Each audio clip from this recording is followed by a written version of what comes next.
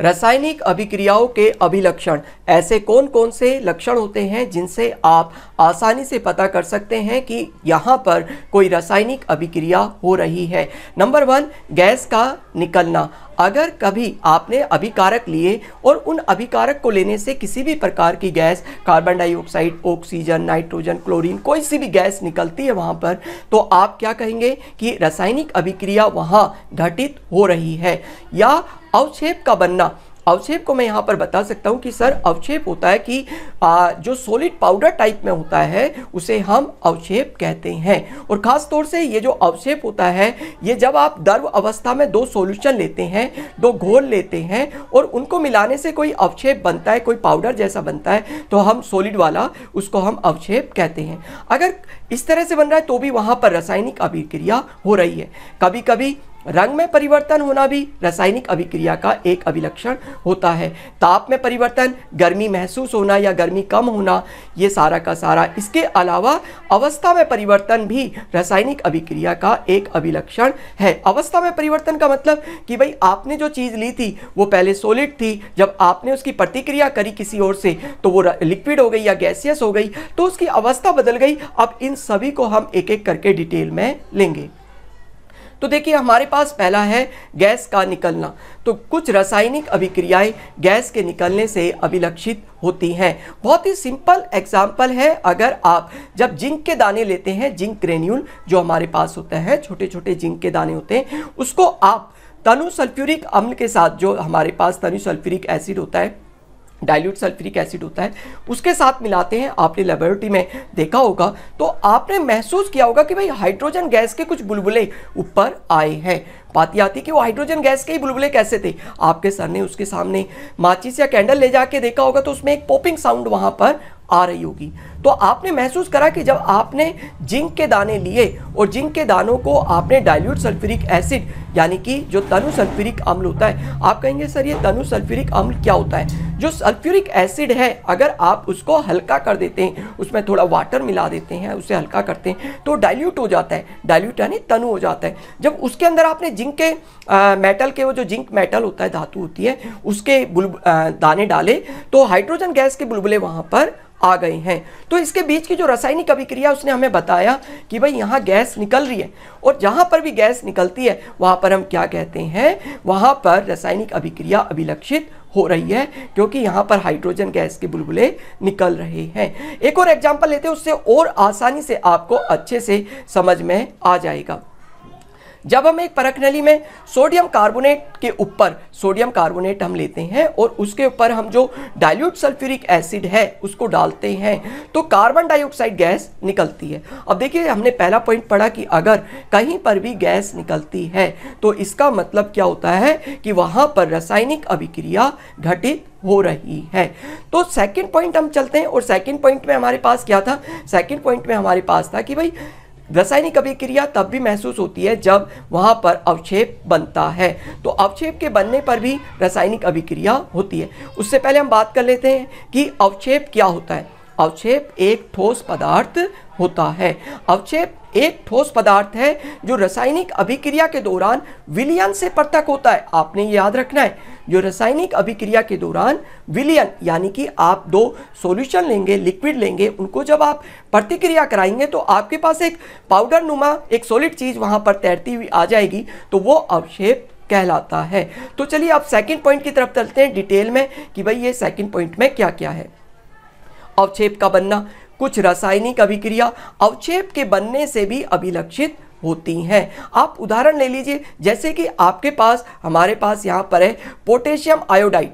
तो potassium iodide विलयन को जब आप लेड नाइट्रेट विलयन में मिलाते हैं तो जो लेड आयोडाइड है का पीला अवक्षेप बनता है। तो आपने देखा कि ये दोनों के दोनों, जो आपके पास ये वाला ऑप्शन है यहाँ पर और इसके अलावा जो ये वाला ऑप्शन यहाँ पर आपके पास है, दोनों के दोनों विलयन हैं। ठीक है, जब आपने इन दोनों विलयन को मिलाया तो आपके पास क्या बना, लेड आयोडाइड का पीला जो है प्रिसिपिटेट यानी अवक्षेप बन गया जो कि सॉलिड है।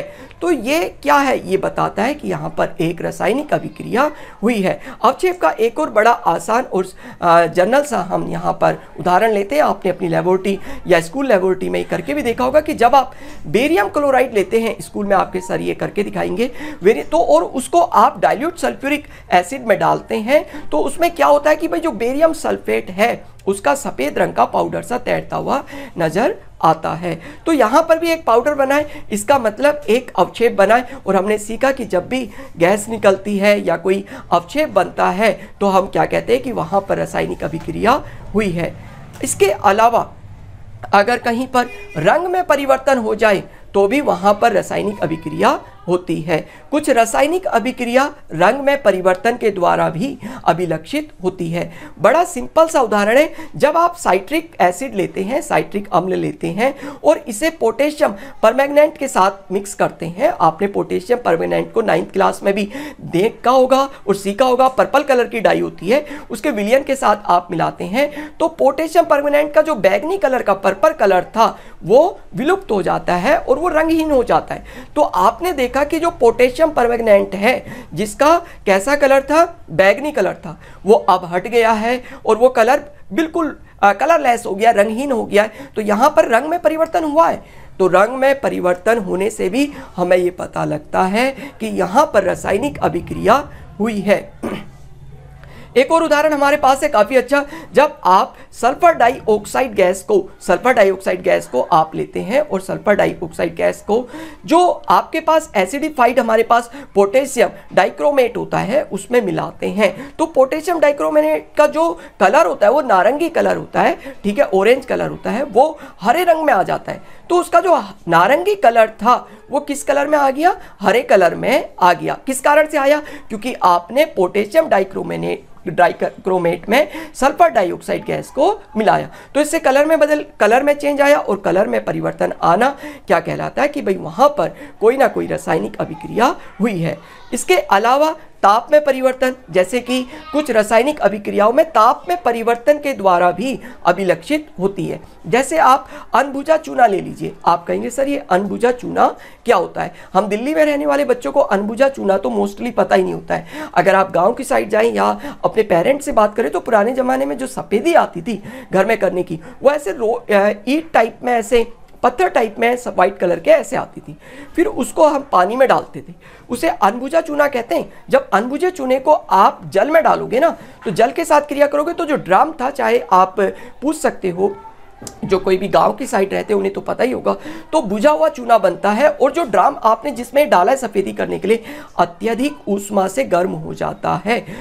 आपने यहाँ देखा कि भाई यहाँ पे हीट आई है तो ताप में परिवर्तन हुआ है। जहां पर ताप में परिवर्तन होगा वहां पर हम क्या कहेंगे कि रासायनिक अभिक्रिया अभिलक्षित हुई है। ताप में परिवर्तन का एक और काफी अच्छा उदाहरण आप देख सकते हैं जो आपने फर्स्ट उसमें पढ़ा था, जब मैंने बताया था कि भाई आपने जिंक के दाने लिए और जिंक दानों को जब आपने डाइल्यूट सल्फ्यूरिक एसिड में डाला तो उसके बीच जो रासायनिक अभिक्रिया हुई और वहां पर हाइड्रोजन गैस निकली थी। जो इसका पहला पॉइंट है कि भाई गैस का निकलना, तो यदि अगर हम जिंक दाने तथा जो हमने डाइल्यूट सल्फ्यूरिक एसिड डाला है उसमें जो हमारे पास फ्लास्क है उसको बाहर से स्पर्श करते हैं तो वो वहाँ पर गर्म लगता है। इसका मतलब कि यहाँ पर ताप में वृद्धि हुई है और ताप में वृद्धि होना या ताप में कमी होना, उससे हमें क्या पता लगता है कि भाई कोई ना कोई वहाँ पर रासायनिक अभिक्रिया हुई है। इसके अलावा अवस्था में परिवर्तन, कुछ रासायनिक अभिक्रिया अवस्था में परिवर्तन के द्वारा भी अभिलक्षित होती हैं। उदाहरण के लिए सबसे सिंपल एग्जाम्पल हमारे घर का है, जब आप मोमबत्ती को, कैंडल को जलाते हैं तो क्या क्या होता है, आपने खुद देखा होगा, लिक्विड सी फॉर्म में कुछ साइड से एक लिक्विड सा गिरता रहता है जल जैसा और कार्बन डाइऑक्साइड गैस बन के बाहर जाती है। तो जो मोम था वो क्या था, एक ठोस पदार्थ था। जब आपने उसको जलाया तो क्या क्या बना, जल बना जो कि एक द्रव पदार्थ है, और जबकि कार्बन डाइऑक्साइड भी बना। कार्बन डाइऑक्साइड क्या है, एक गैस है। तो आपने देखा कि इसकी अवस्था में भी परिवर्तन हुआ है। तो हमने पढ़ा कि भाई जो रासायनिक अभिक्रियाएं हैं वो इन 5 बातों से अभिलक्षित की जा सकती हैं। मेरा नाम है भास्कर, मेरे चैनल का नाम है भास्कर सर। यहाँ आपको मिलेंगे टॉपर्स के सारे नोट्स, जो इस साल के टॉपर्स रहे सारे नोट्स इजीली यहाँ पर आपको अवेलेबल हो जाएंगे। प्लीज़ लाइक, शेयर, सब्सक्राइब जरूर कर लीजिए।